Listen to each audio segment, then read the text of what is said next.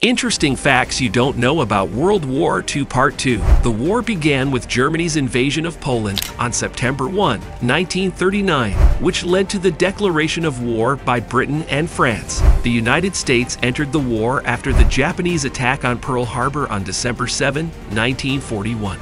This attack propelled the U.S. into the conflict and resulted in their active involvement in both the European and Pacific theaters. The war resulted in profound geopolitical changes, including the rise of the United States and the Soviet Union as superpowers, the beginning of the Cold War, and the establishment of the United Nations.